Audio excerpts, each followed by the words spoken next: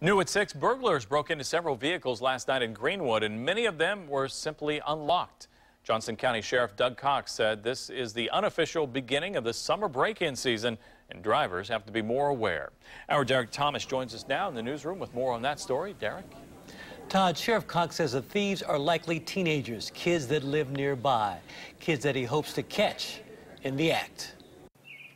At least 8 vehicles were broken into in the Brookhaven subdivision, many of them along Windswept Drive, including this Chevy minivan in Sarah Horman's driveway. It was sad to see how many got broken into.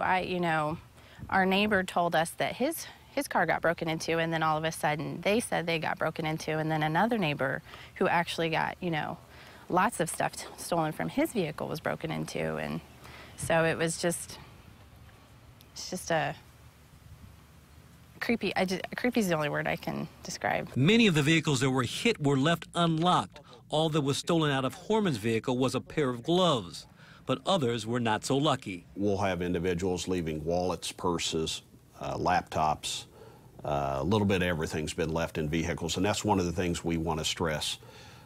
We want that stuff inside people's homes instead of in their vehicles. Tony Gibbons lives at 1411 Windswept Drive. His truck was broken into too, but the weird thing is that all they did was steal about $1.50 in change and politely organize items in his vehicle. I'm kind of your typical guy. I'm a little bit of a slob, and generally my truck is not that well maintained. It's generally not that neat, and so that's how I realized my truck had been broken into. It's actually more organized than I left it.